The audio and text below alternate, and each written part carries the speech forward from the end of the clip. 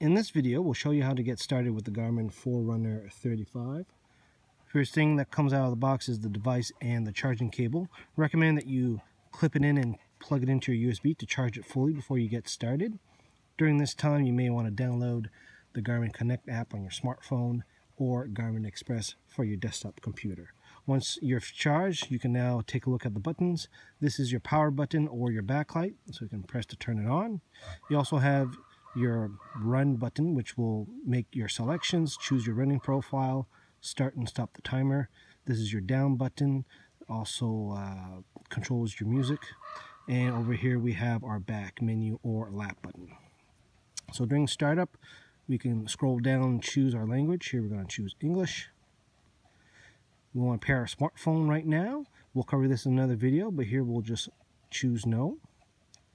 And we'll tell you where to go look for it.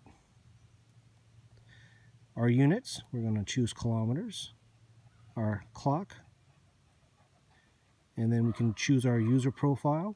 Now once you've synced with your Garmin Connect, this might change, but you can leave it to the defaults for now, or you can set it up.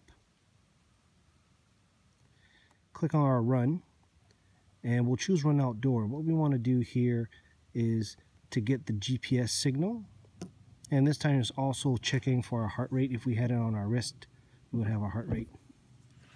But before you go off with your first run, definitely want to make sure that you want to go outside, make sure you get your satellites. This will also reset your clock if you haven't paired with your smartphone.